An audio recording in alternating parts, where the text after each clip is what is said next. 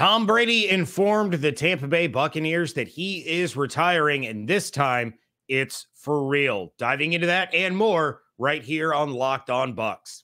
Let's go.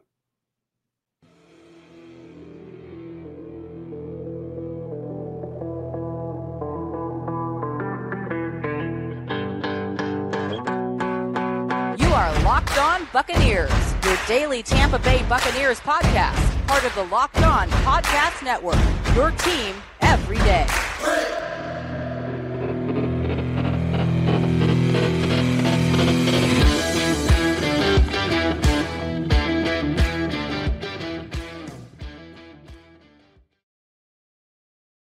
What's up, and welcome to the Locked On Bucs podcast, part of the Locked On Podcast Network, your team every day. We are your daily podcast covering the Tampa Bay Buccaneers, free and available on all platforms, including YouTube and the 10 Tampa Bay Plus app. And we thank you for making us your first listen or view of the day. I am James Yarcho, deputy editor of SB Nation's BucsNation.com, joined by my co-host, Mr. David Harrison. You can find his coverage over at Sports Illustrated's BucsGameDay.com. And, of course, follow everything on Twitter at Locked On Bucs, at JYarcho_Bucs, and at DHarrison82. All right, guys, this live episode of Locked On Bucs is brought to you today by Ultimate Football GM. If you've ever dreamed of becoming an NFL GM and managing your own football franchise, then this is the game for you. And they're going to be around with us for a while because you guys have been absolutely amazing supporting this game and hopefully enjoying the game as well. If you haven't downloaded it yet, you can by just visiting ultimate-gm.com or look it up on your app store. Our listeners, you get a 100% free boost to your franchise. So make sure you use that because that bad boy is valuable when using the promo code Locked On, all caps, all one word, inside the game. We thank them. And of course, we thank you again for making us your first listen of the day. On today's episode, the timing of Tom Brady's retirement is suspiciously significant. I'm going to tell you why, and we're going to talk about why the heir to Brady's throne may already be on the Tampa Bay Buccaneers roster. But first, Tom Brady is retired, and this time it's real. It's really real, James, because Tom Brady said so. And we have to go back to kind of some of his comments towards the end of the regular season where he said that last time, looking in retrospect, he kind of made the decision a little bit hurriedly. He was hurried in making his decision, and he realizes after the fact that that's probably not really the best way to go about doing this. So this time around, he was going to take his time. He was going to make his decision kind of at his own speed and at his own pace, even going as far on his own podcast, which is a little bit weird to be on your own podcast and have your host, which I have to imagine there's some sort of discussion of what we're going to talk about and kind of lash out. I'm sure, and again, it was all in fun, and Jim Gray, I'm sure, took it that way of saying, like, once I know what I'm going to do, I'll actually do it, which I'm paraphrasing, of course, because we're a family show. But James, Tom Brady has decided what he is going to do. He has done it. He is retiring, and no, there's no unretirement coming. No, and the irony of him making that decision in such a hurry is that he announced his retirement on the exact same day last year. But when you go back and you remember how that all went down, it wasn't Brady that said it first. It was Adam Schefter that said it first. And then you had the interviews on the radio with Tom Brady's dad saying, you know, he hasn't said anything. I don't know where this report is coming from. And more people started to talk about how he was going to retire. Then Tom finally made the announcement. This time he woke up, he called the Buccaneers brass at 6 o'clock in the morning, made the video, and became the first one to announce it. And David, I remember you and I even joked when it all went down last year that Tom Brady is the type of player that because he didn't get to control his own retirement announcement, he was going to come back for 1 year just to spite Adam Schefter for leaking that report out early. This time, Tom Brady is in control of his retirement announcement. He said that he wasn't going to make it an emotional or long-winded because he already did that once, but you could tell he was emotional in the video when he thanked his family. He thanked his teammates. He thanked his fans. He thanked his coaches. He always said that he wanted to play until he was 45. And the way he played this past season, he could play until he was 47, 48. We did still believe that in the back of our minds that he was probably going to play this coming year. And more than likely, it was going to be for the Buccaneers. To us, it was kind of down to two teams. Yep. And I think that was the general consensus. But yeah, he's the one in control. He's the one that made the initial announcement. So there's no question to me this time that it's over for the greatest quarterback that we will ever see play. The Buccaneers' greatest quarterback in franchise history after just 3 years. The dude did it all. And maybe now some of the haters that I have seen on social media celebrating this retirement will start to get to the point where they look back and they're like, you know what? It was pretty cool that we got to watch him play. Yeah, I mean, look, there's a lot to unpack there, you know what I mean? And like, I think the significance of the fact that this video was just like him, like it wasn't like, this big like Hollywood type production. And I just kind of wondered, and I wondered, like, he did a lot of things with like a lot of production value, and that might be honestly how it leaked in the first place, the first time, because that takes effort, that takes a staff, that takes people working in concert with each other, and the more people are involved, the more chances somebody says something to the wrong person, probably not maliciously, but just kind of the nature of people. And so I wonder how much of an impact that really had. But I also look at it like, it's a little ironic because last year we were like, well, we don't think he's probably going to retire, so here's probably what's going to happen. And then this year, like you said, the entire conversation has been, well, when he comes back, who's he coming back to? So, it's just kind of the way that the news cycle works, and just shows how much like people are going to say, like, we saw this coming and we knew that everybody knows it's an or a potential, opportunity or a potential thing that could work. But every single person to a T has been talking more about where he would play versus if he would play. So it just kind of shows how much Tom really took control of his own fate. And as far as people who would celebrate, Tom not being with the team anymore, like it's hard to expect loyalty from a mercenary. We've had this conversation already. Like when the conversations of him going to the Dolphins and the tampering and all this stuff came up, like some people were mad. And we kind of said, like, look, Tom Brady never came here out of love. He came here because he was a mercenary. He said, I want to kill another Lombardi trophy and put it on and mount it on my wall. And you're going to help me get there. So this was never about loyalty. So I don't necessarily want to shade fans for, if you don't feel a certain amount of loyalty to Tom Brady. I think that's fair. You know what I mean? But I do hope that as Bucs fans, get deeper into it, at least like somewhat relish the fact that the greatest quarterback of all time, for whatever reason, did at one point choose your favorite team to play for, lead to a Super Bowl. And so I do hope that, for people who are celebrating the departure of Tom Brady, that eventually some appreciation does sink in, because it's a good time for the franchise. And I think that should be significant in the hearts of the fans. Yeah, well, and I'm sure there is, we know there is a group of Buccaneers fans that were ready to see Brady move on and ready to see him retire. The people that I actually were referring to Falcons fans, Colts fans, the people that have hated Tom Brady for years and years and years, celebrating the fact that he can't hurt them anymore. But again, you go back and it's, we grew up watching football in an incredible era where we got to watch greatness like Tom Brady, like Peyton Manning, like Brett Favre and Aaron Rodgers, LaDainian Tomlinson. The list goes on and on and on. It was a special era of football that Tom Brady played during, past, and into a new, incredible, exciting era. So hats off to the guy, 23 years in the National Football League, playing until he was 45 years old, more Lombardi trophies for himself than any other franchise has in the history of the NFL. So it's been an incredible career. But now the question, David, is where do the Bucs go from here? Because there is some fallout now. That first domino has fallen, and it's time to start looking at what direction the Buccaneers can go in. And we break that down for you coming up next here on Locked On Bucs.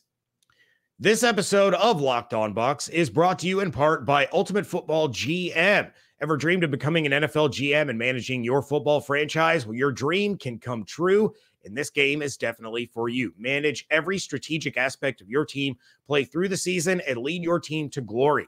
you're responsible for hiring the right coaches and coordinators, trading players, making draft picks, navigating your franchise through free agency and the draft, all the ups and downs of a season. All of this in a challenging and realistic game world. Ultimate Football GM is completely free and playable offline, so you can play on the go as you want to, when you want to. I enjoyed our little league competition. I still think it was fixed because I was way better of a GM than my players would like to give me credit for. But for those of you watching that want to give this thing a shot, it really is a lot of fun. You can kill a lot of time doing it. So check it out and do so by going and getting your 100% free boost to your franchise when you use the promo code Locked On, all caps, all one word, in the game store. That's Locked On, all caps, all one word. So make sure you check that out today. To download the game, just visit ultimate-gm.com or look it up in the App Store. That's ultimate-gm.com. Ultimate Football GM. Start your dynasty today.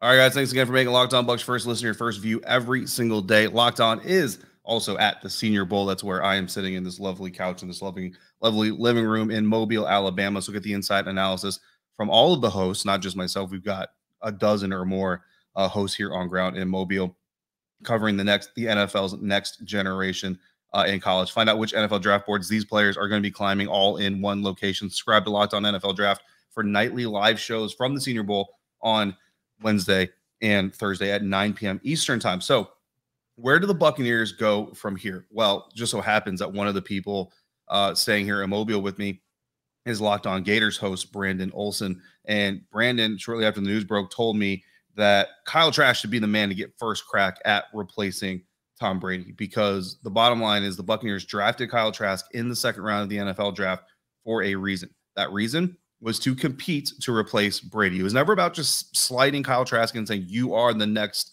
Buccaneers starting quarterback, but it was about having a young quarterback to develop for a year, 2 years, however much time you had, and then eventually giving Kyle Trask the opportunity to compete. Well, that opportunity has arrived. Tom Brady's retirement has presented that opportunity, and if the Buccaneers don't follow through, that was your plan. So if the Buccaneers don't follow through with that plan, and again, I know the head coach is different, right? But the GM is still here. The coach that's here was on that coaching staff. I'm not saying Todd has to own that strategy, I suppose, right? That was more of a Bruce Arians, Jason Light fixture.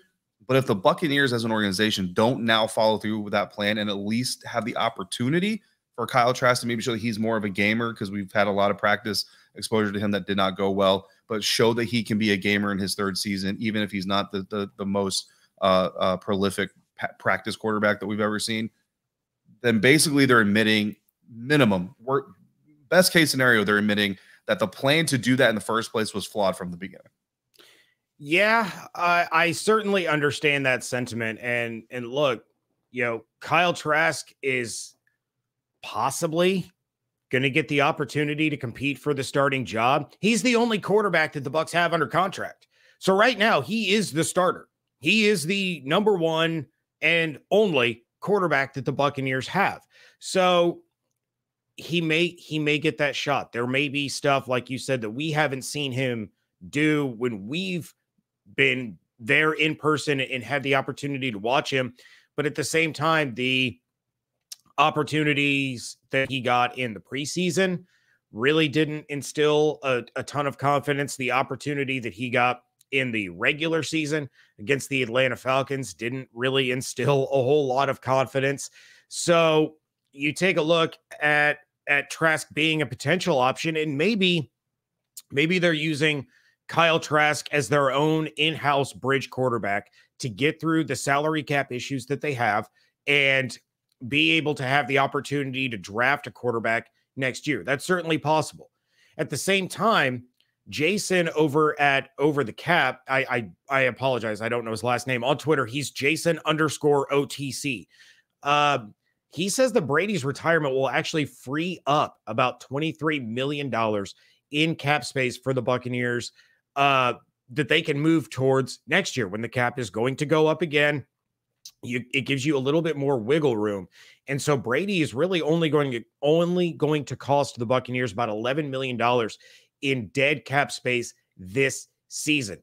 So that gives the Bucs that extra wiggle room to be able to go out and potentially find a quarterback that they can continue to compete with, that they can continue to keep all of this talent around and be able to fight to win another NFC South title against a division that's really not all that impressive right now. Of course, things are going to change through free agency, through the draft. You have a change at head coach in Carolina.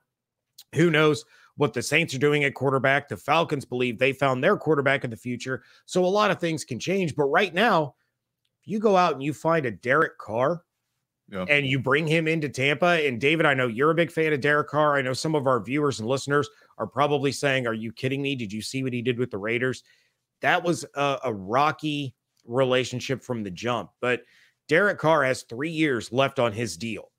And he's got cap hits of 35, 44, and $43 million if the Bucs want to explore a trade.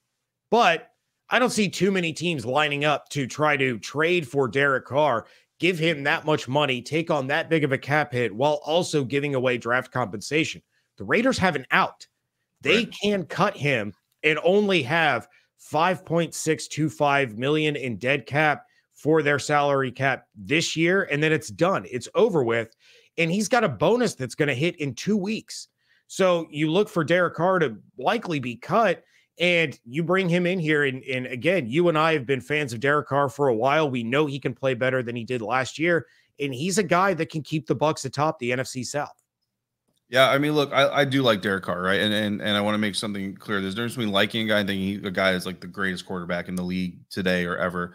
And I don't think Derek Carr is that. Like, Derek Carr is not going to come to Tampa and compete for an MVP award. I don't believe that would be the case, right? I would be legitimately, that would exceed my expectations. I'll just say that. But I do think that with Derek Carr as a veteran option, where he goes, he's going to start. Like, he wants to find a place to start. So he's got a little bit of control over where he goes, even if he gets traded. So I don't know that he agrees to a trade to a team that's going to want him to compete for a starting job. He's going to want to go to a place that says, you're our number one guy. You're coming in to be our leader. If he becomes a free agent, which is what a lot of people are expecting to actually happen, I'm one of those people, then I think that he wants to sign somewhere that has the same, idea. But like Sean King said when we had him on the show last week, like, you have had Kyle Trask, you know who Kyle Trask is more than anybody else if you're the Buccaneers. So if you don't believe that he can help you win a championship, not put you on his back and carry you to it, just be a Trent Dilfer, be a Brad Johnson. If he can't be that guy, then you need to go find that guy. And I think Derek Carr is the closest thing to that guy. Jimmy Garoppolo is obviously another name to potentially look for, depending on what the Niners do. If Trey Lance becomes available, there's hot and cold takes on him as well as a future NFL quarterback. But another quarterback that's about to rise to prominence, and already kind of is, James, is Anthony Richardson. And there are going to be a lot of Bucs fans that do not want to see the Tampa Bay Buccaneers draft a second Gators quarterback. But I mean, when you look at the way the draft boards are going, he is going to be the most likely candidate to be available when the Buccaneers are picking. So unless they push all the chips in, go all in, trade up for CJ Stroud, Bryce Young, Will Levis, which, I mean, the amount you're gonna have to pay, it's not just going all in. Like, you might as well just move Tampa to the London Monarchs. You know what I mean? Like, you're gonna sell literally the house and the ship and everything with it. So I don't see that happening. But Anthony Richardson is going to be a guy. Recently, Trevor Sikkema, Bucs fans know and love Trevor. He mocked Anthony Richardson to the Washington Commanders at pick number 16. Buccaneers aren't that far behind. I don't think the Commanders are drafting quarterback in the first round as of right now. That could change. I don't know, but we'll see. But if the Commanders don't, I mean, if he's there at 16, he'd most certainly be there at 19. Or if the Bucs really want him, moving up to 17 from 19 is not difficult at all. So they could absolutely make that. Or maybe the Bucs and Commanders swap and they move up to 16 and take him there. Either way, a lot of Cam Newton comparisons, which may or may not be misguided. I would say that, Bucs fans who want to know more about Anthony Richardson, whether you're a Gator fan or you're just a Bucs fan curious about it, obviously check out Brandon at Locked On Gators. He'll give you the 411 on that. I can kind of tell you that Brandon is connected with people who are connected with AR. He's keeping track of AR's development as the draft is. All right. Well, the timing of Brady's retirement is not insignificant. And if you're mad, well, then you just have one more reason to hate Sean Payton. That is coming up right here on Locked On Bucs. Today's episode of Locked On Bucs is brought to you in part by one of our newest and coolest sponsors, and that, of course, is FanDuel. And this year, the only app you need at your Super Bowl party is FanDuel, America's #1 sports book. We're really excited about our new sports betting partner for Locked On because they're the #1 sports book in America, FanDuel. If you're new to FanDuel, that's even better. They have so many great features that make betting on sports fun and easy. Download FanDuel now so you can bet Super Bowl 57 with a no-sweat first bet. You'll get up to $3,000 back in bonus bets if your first bet doesn't win. FanDuel lets you bet on everything from money line to point spreads to who will score a touchdown. FanDuel is the one that I go to all the time. So close to hitting that parlay. Just needed that Joe Burrow rushing touchdown. The FanDuel Sportsbook app is safe, secure, and very easy to use. And best of all, you can get paid your winnings instantly. So join FanDuel today at FanDuel.com/locked-on to claim your no-sweat first bet on Super Bowl 57. That's FanDuel.com/locked-on. Make every moment more with FanDuel, official sportsbook partner of the NFL. Today's episode of Locked On Bucs is also brought to you in part by your craving for a healthy treat. Looking for a delicious treat, but don't want all of the fat and calories? Then you got to try a Built Bar. We just got through the holidays, and I know my goal is to eat a little bit healthier this year, but I have a sweet tooth.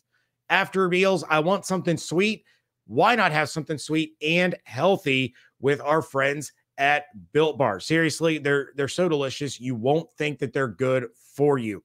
What makes Built Bar so good? Well, for starters, they are covered in 100% real chocolate. That's right, real chocolate. And they come in unbelievable flavors like churro, peanut butter brownie, and coconut almond. Not sure how Built does it, but these bars taste like a candy bar while maintaining amazing macros. What's even better is that they are healthy. Only 130 calories, 4 grams of sugar, and 17 grams of protein. And now you don't need to wait for the mailman to bring you a box. For years, we've been talking about ordering your Built bars at Built.com. Now you can get them at your local Walmart or Sam's Club. Head to your nearest Walmart today, walk to the pharmacy section and grab yourself a box of Built Bars. You can pick up a 4-bar box of cookies and cream, double chocolate, or coconut puffs. And if you're close to a Sam's Club, run in and grab a 13-bar box with hit flavors like brownie batter and churro. You can thank me later.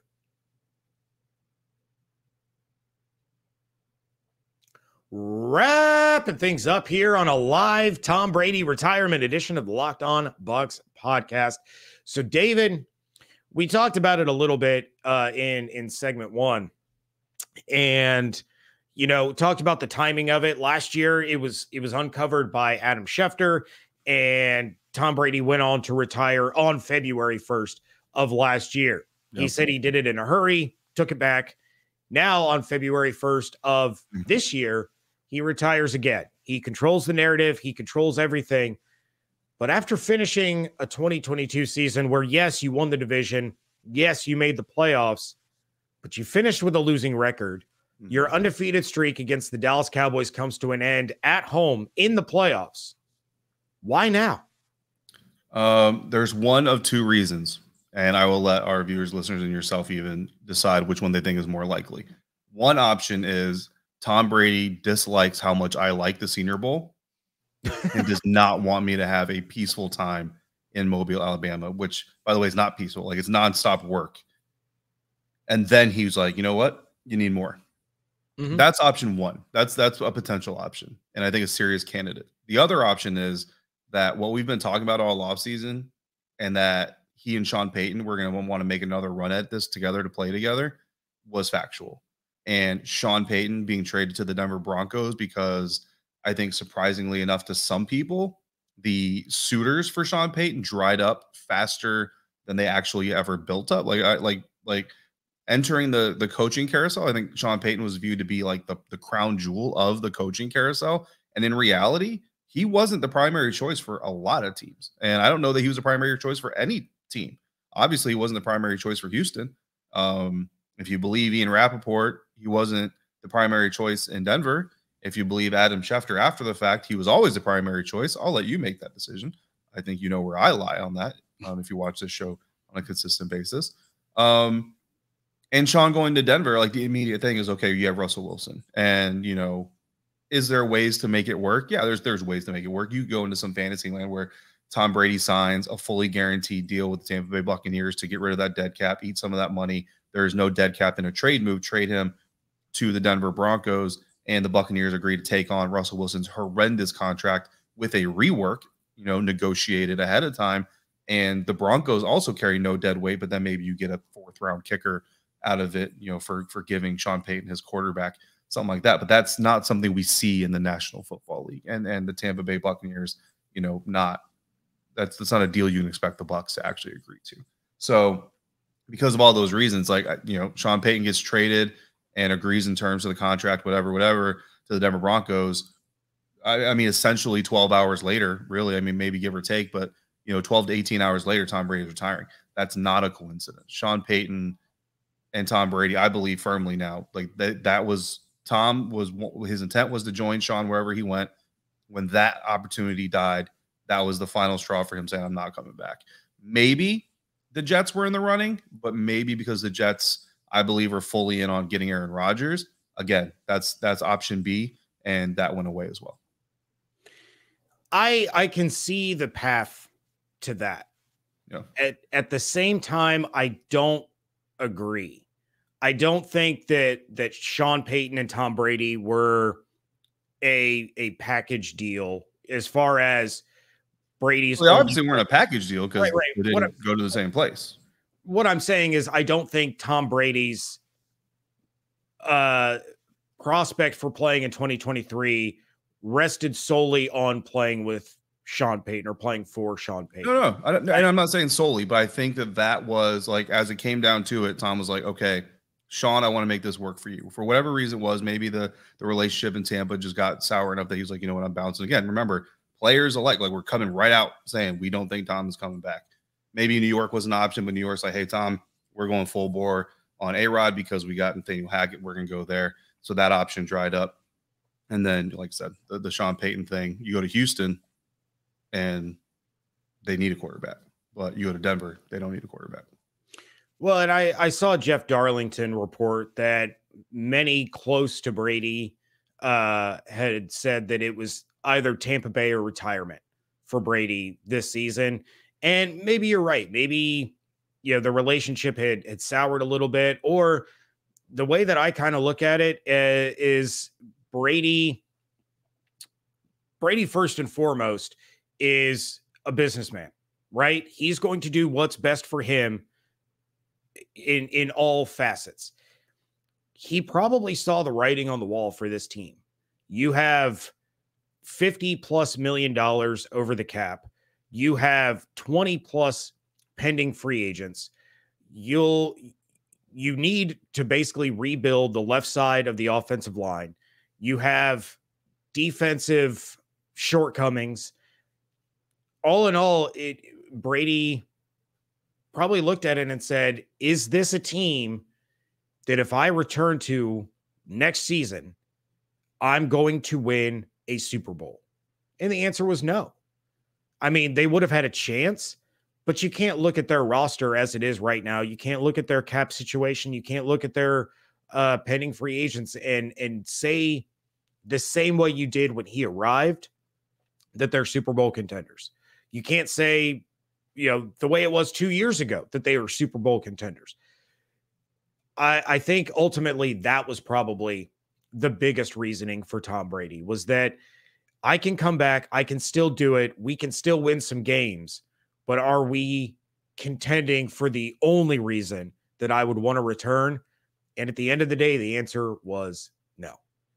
So with that, I mean, plenty of speculation, and I'm sure we're going to get parts of the true story probably later than sooner. but things are going to start to trickle out. Someone's going to write a tell-all book.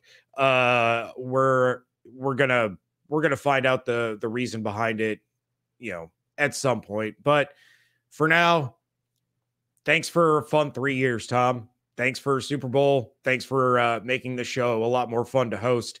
And with that, David, we are going to get out of here. Thank you for making Locked On Bucs your first listen or view of the day. For your second listen, check out Locked On Sports Today. From the games that matter the most to the biggest stories in sports, go beyond the scoreboard and behind the scenes with local experts and insights only Locked On can provide. Locked On Sports Today, available on this app, YouTube, and wherever you get your podcasts. I will be back tomorrow with Carmen Vitale. She is coming back on the show, and what timing that is. I'm sure she will have plenty to say about Tom Brady and the Buccaneers. Sun Devil legend. Yeah, she will have plenty to say about Tom Brady and the offensive coordinator search. So make sure you come back for that one. Check out all of David's work over at BucsGameDay.com. Check out mine over at BucsNation.com. And of course, follow everything on Twitter at LockedOnBucs, at JYarcho_Bucs, and at DHarrison82. Hope you all have an absolutely outstanding day. Stay safe, stay healthy, fire the cannons. We thank you so much for joining us right here at Locked On Bucs.